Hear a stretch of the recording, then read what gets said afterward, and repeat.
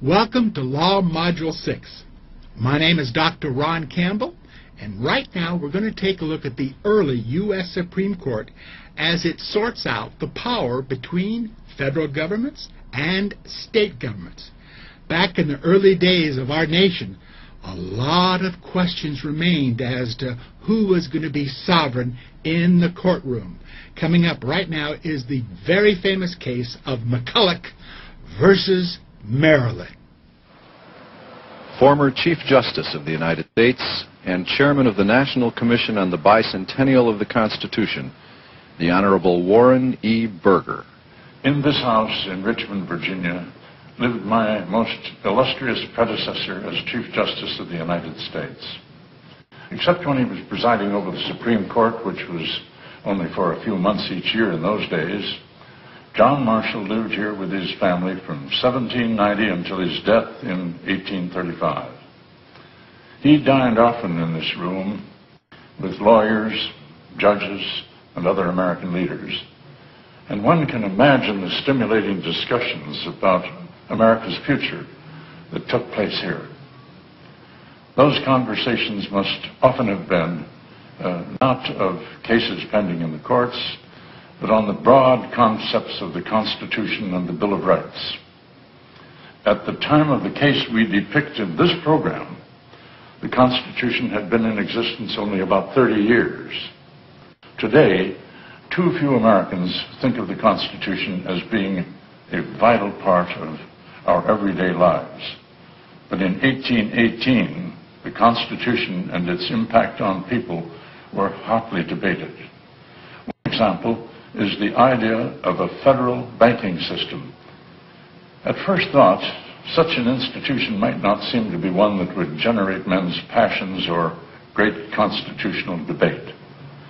But we shall see otherwise. Here is Mr. E.G. Marshall, who will tell you more about this great case of McCollouch against Maryland. In 1791, at the suggestion of Alexander Hamilton, Congress chartered a bank, an agency to assist the federal government in its financial operations. Thomas Jefferson and his followers protested violently. The Constitution, Jefferson pointed out, conveyed upon Congress a number of carefully enumerated powers. The power to charter a corporation, such as a bank, was not among them. The federal bank, therefore, was unconstitutional. To this, Hamilton replied, "Congress, under the Constitution, may enact all such laws as are, quote, necessary and proper to carry into execution its enumerated powers. The bank is a necessary and proper means to collect taxes, to further the nation's welfare, to conduct war, and so on. The federal bank, therefore, is constitutional." Hamilton's view had been accepted by the President and by Congress. The bank's charter had been allowed to lapse just before the War of 1812. It was renewed 4 years later. But in 1818, the bank's existence was once more in serious danger. The case for and against the bank was argued before the Supreme Court of the United States within the framework of a case known as McCollouch versus Maryland. It can be said that the whole nation, by taking sides, participated in it. The origins of McCollouch versus Maryland go back to the last days of April 1818, when a Maryland official by the name of John James paid a visit to the Baltimore branch of the Bank of the United States. Subject of James' visit was the failure of the bank to comply with state law. Any Maryland bank was entitled to freely print notes, which could be circulated and used as money. The Bank of the United States was not. The federal bank, said Maryland law, must buy stamped paper from the state on which to print its notes. It must, in other words, pay a state tax on its operations. The Baltimore branch, so far, had failed to do so. Mr. James, John James, treasurer for the Western Shore of Maryland. I'm James McCollouch. You're the cashier. Yes, sir.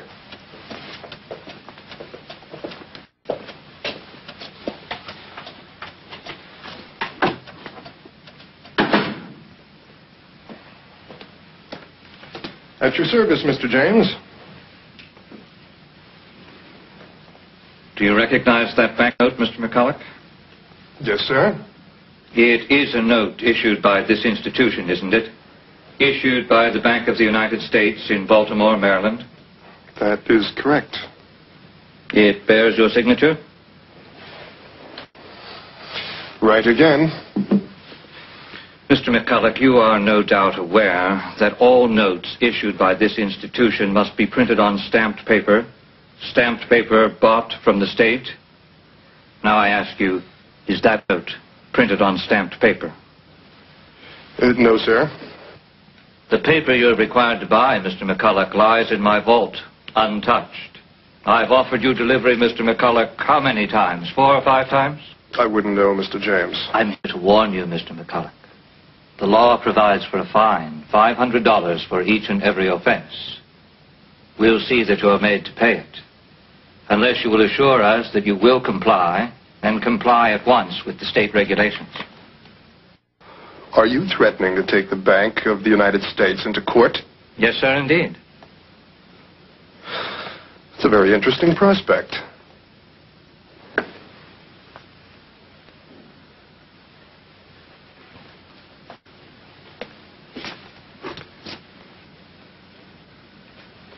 Suit yourself, Mr. James. Beg pardon? We have no intention of paying the state tax. Not now, not at any time in the future. If under the circumstances you want to take us to court...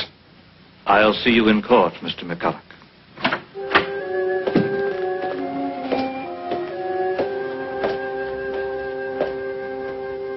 John James, as he said he brought suit against James McCollouch and the Bank of the United States.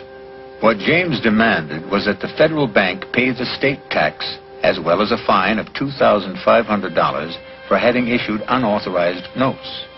The case was heard on May 8, 1818, in the County Court of Baltimore County. Mr. Martin? Yes, Your Honor. Mr. Martin, Mr. Pinckney's just informed me that his client is willing to admit to the facts in this case. That's reasonable. The bank's been doing business without paying the Maryland tax.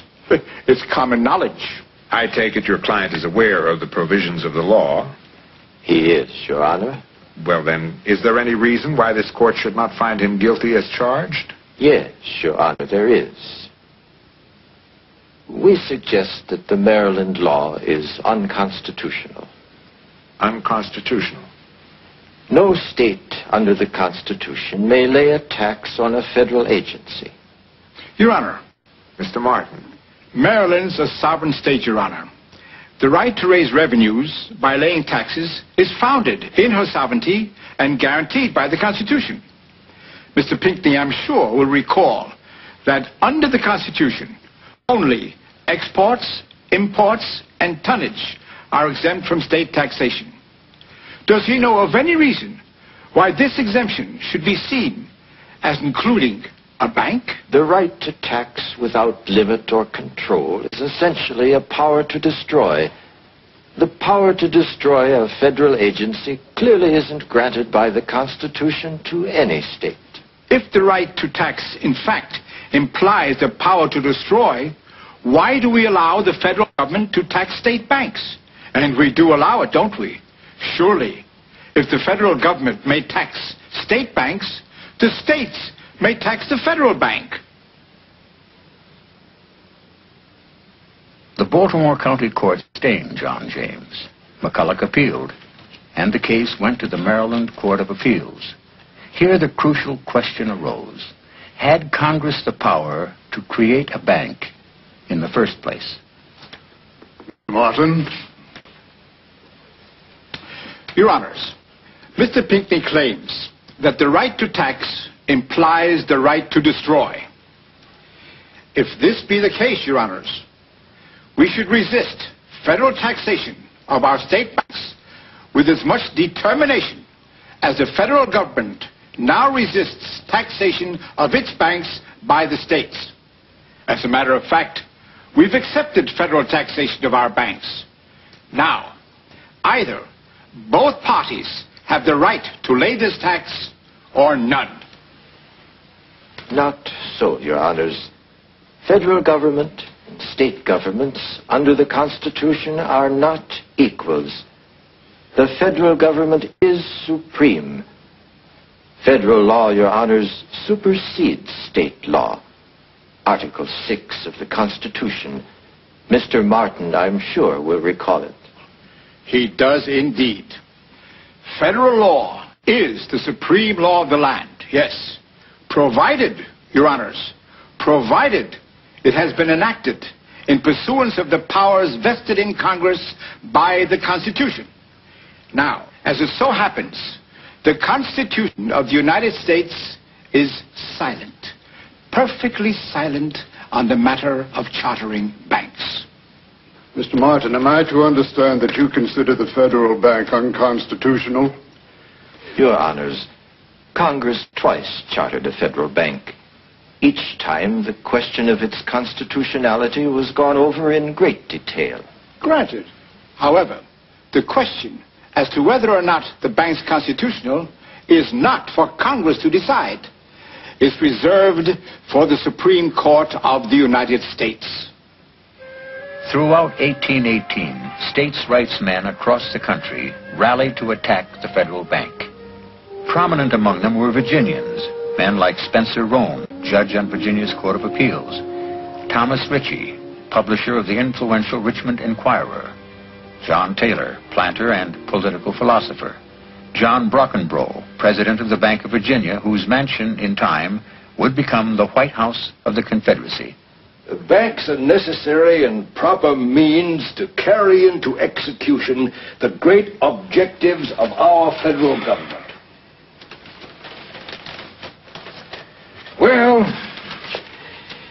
if a bank's a necessary and proper means of government, what is not? You know, it's not too long ago that we defeated in Congress a bill which would have given the federal government the right to operate the copper mines at Roosevelt, New Jersey. How did they try to justify that?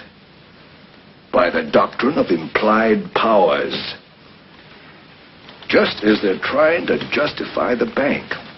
Congress, they said, is authorized by the Constitution to provide for our common defense. Well, ships are necessary for our defense. Copper is necessary to build ships. A mine is necessary to provide the copper. A company is necessary to operate the mine. Therefore, Congress is authorized by the Constitution to operate the Roosevelt copper mines. Yes, sir. Gentlemen, the federal bank must be destroyed. Now let the doctrine of implied powers remain unchecked, and we'll never again be able to place limits on our federal government. In September of 1818, McCollouch versus Maryland was docketed in the Supreme Court of the United States. It then consisted of 7 men, Chief Justice Marshall and Associate Justices Washington, Johnson, Todd, Livingston, Story, and Duval. Power, Mr. Marshall, to a public official, whether he holds his office by the will of the people or the grace of God. Power is what money's to a banker, not a means but an end, something of which he can never possess enough. That's the difficulty we're facing. The fact that our government is an elected one, in and of itself, is no guarantee at all against the use of power. In your opinion, Mr. DeVille, what is the Constitution, strictly interpreted? A grant to the federal government of powers not expressly vested in it by the Constitution, in my opinion, is dangerous in the extreme. The Constitution, Mr. Duval, allows the federal government to enact all such laws as are necessary to carry into execution all powers that are expressly granted. What does that mean? The term necessary, Strictly interpreted, it's virtually meaningless. the term necessary, in my opinion, means indispensable. Not just convenient, not just useful, but indispensable. Congress, under the Constitution, may enact laws without which the expressly granted powers could not be carried into execution. A federal bank is useful. It is convenient. But is it indispensable? It's not. Mr. Duval, the need for a federal bank was proven twice. Not once, but twice. During our war for independence, and again during the war which we've now just barely brought to a successful end.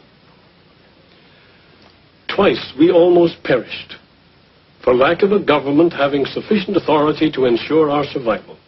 The salient fact, Mr. Marshall, is that twice we survived without a federal bank. Mr. Duval, the word and the purse, all external relations, and a not inconsiderable portion of the industry of the nation are entrusted to Congress. Now, it seems to me that a government entrusted with such vast powers can also be entrusted with ample means to discharge its tasks. Why cling to an interpretation of the Constitution which makes government operations difficult, even hazardous, and expensive? Expensive not only in terms of money, but also of lives. The Chief Justice has it. When the American people decided to form a union and to establish a federal government, they meant for it to ensure their welfare. You don't think, do you, that the framers of the Constitution, after granting vast powers for the public good, intended to impede their exercise by withholding a choice of means? You say ample means, Mr. Marshall. How ample? Let's answer it by saying that as long as the end is legitimate and within the scope of the Constitution, then the means, if they too conform to the spirit and letter of the Constitution, are legitimate as well. That's rather too generous to suit me. To be anything frankly but generous, Mr. Duval, is to rob the federal government of its ability to deal effectively with the nation's needs as they arise today and 100 years from now, when the world may not look quite as we see it. It's been said that the Constitution does not contain the word bank, and that therefore a federal bank is unconstitutional. Could anything be more absurd? Congress, under the Constitution, may provide for and support a navy. Would it make any sense to say, just because the word steamboat is not contained in the Constitution, that therefore the use of steamboats by the nation's navy is unconstitutional? Your Honors, the statute book of the United States is filled with powers derived by implication. Congress has the power to establish a postal service. Would anyone here question that it entails, of necessity, the power to establish post offices and post roads, and even the power to punish the offense of robbing the mails? Lighthouses, beacons, buoys, and public piers are all established under the general power to regulate commerce. Their usefulness and their propriety, have they ever been challenged? The power to lay and collect taxes will not execute itself. Congress must devise, in all detail, all the means of collection. A federal bank is such a means. What justification, I ask you, is there in saying that it is any less useful and any less proper than lighthouses, beacons, post roads, and post offices? The bank is, and I quote, a convenient, a useful, and an essential instrument in the prosecution of the government's fiscal operations. It's therefore constitutional. And the Maryland tax law? Unconstitutional. What's the argument? Article 6 of the Constitution. If the Maryland law were valid, I quote, then the declaration that the Constitution and the laws made in pursuance thereof shall be the supreme law of the land would be meaningless. The United States Bank, everything. State sovereignty, nothing. Power of the federal government will now keep growing and growing until the Supreme Court must be stopped. How? By an appeal to the people. Let this majestic and irresistible power be invoked. I'm willing to place my rights and liberties in the hands of the state of Virginia. It's a government of men who are my neighbors. Men who know me and mine as I know them and theirs. Men in whose election I participated. The federal government with which they're trying to saddle us is composed of men, most of whom I've never even heard of. Men over whom I have no control whatever. Men who are completely ignorant and perhaps even indifferent to my most vital interests. What are you writing? A reply. To what?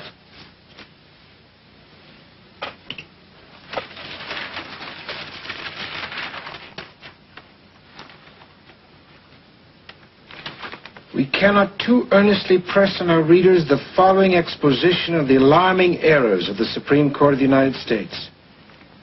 We are awfully impressed with the conviction that the welfare of the Union has received a dangerous wound, reaching so close to the vitals as seemingly to draw the heart's blood of liberty and safety.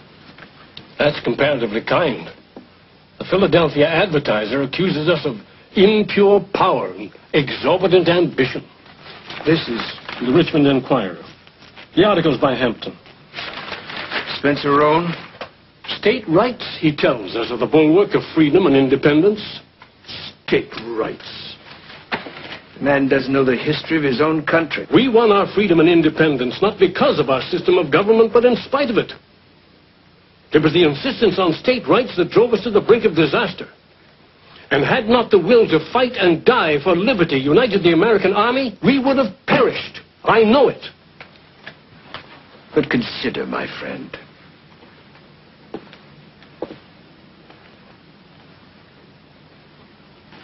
your faith in the Union.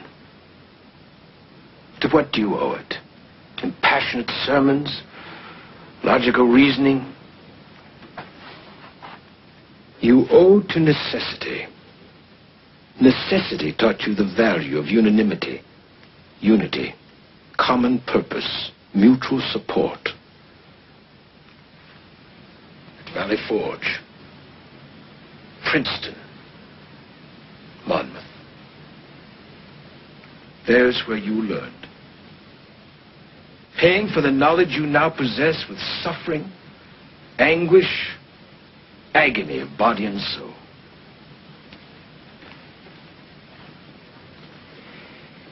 Where are the men then that oppose you now?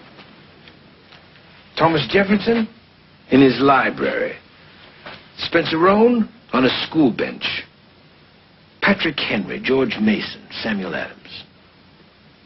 Not one of them bore arms. United we stand, divided we fall.